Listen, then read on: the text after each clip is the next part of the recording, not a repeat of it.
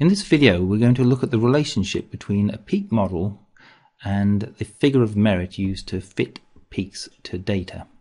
We've got on the component property page there's a tick box that says use RMS, and when ticked it'll use the RMS, and when unticked it'll use a Chi Square.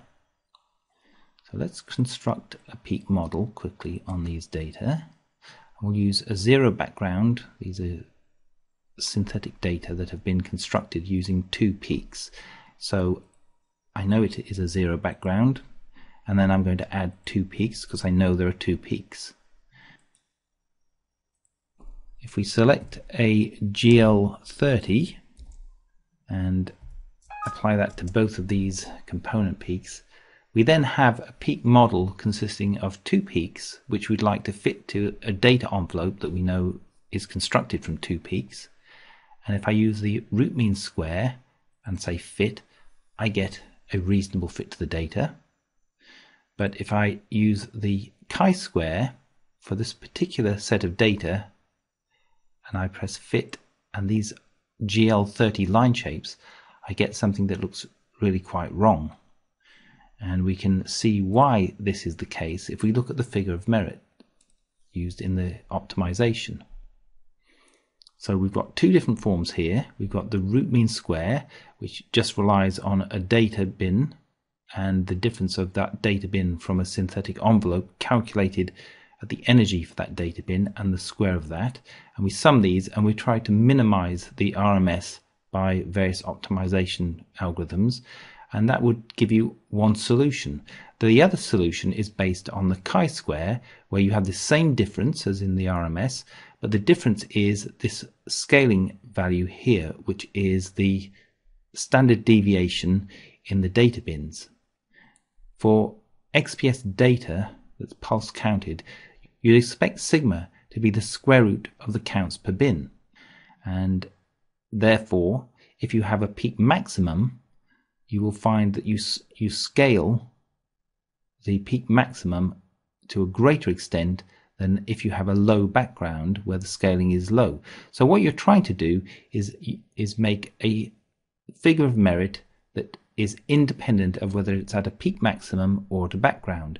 But as a consequence of that, you tend to underestimate the influence of the peak maximum at the expense of fitting to the background. Hence, you can see that a Chi Square gave a rather unrealistic fit using GL30 line shapes to a pair of peaks that really should have been just two, and these two peaks should have been of equal size.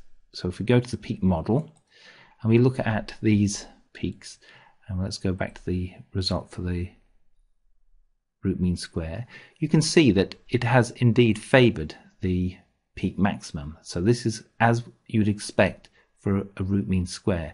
If you do a Chi Square, which is what it's currently set at, you can see that it's favored the background equally with the peak maximum, and hence you get a completely different answer. Now this looks like optimization really doesn't work very well.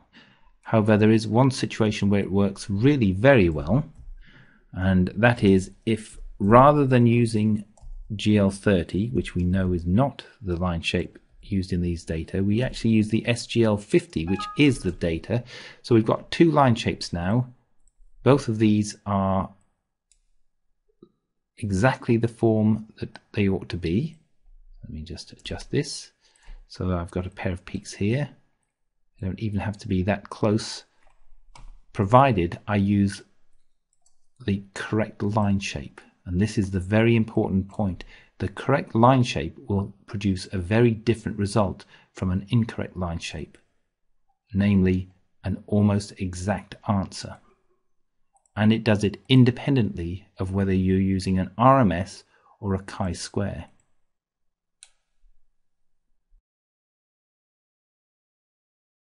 As another example of how the line shape influences a peak fit, we'll have a look at just a single data envelope that is constructed from an SGL50.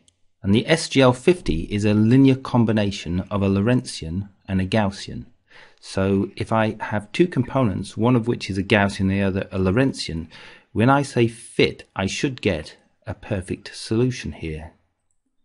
And you can see here from the chi-square that in numerical sense this is a perfect solution. You can see how the Lorentzian and the Gaussian both have the same peak maximum value.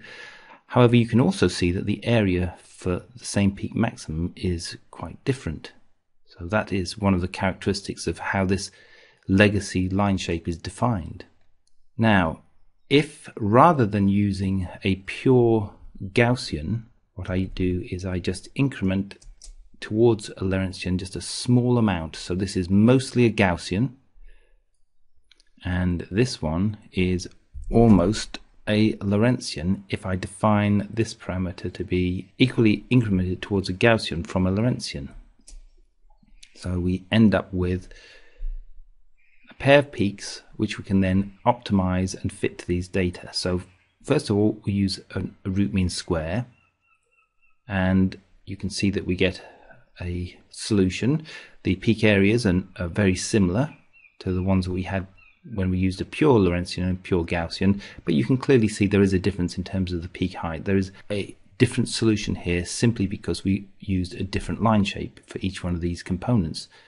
Not quite the exact line shape for this data envelope, but if we go to the chi-square option, then we get a very different answer, and you can see how the ratio of the Lorentzian and the Gaussian have changed dramatically simply because we're using a scaling of the differences between the data and the synthetic envelope using the chi-square.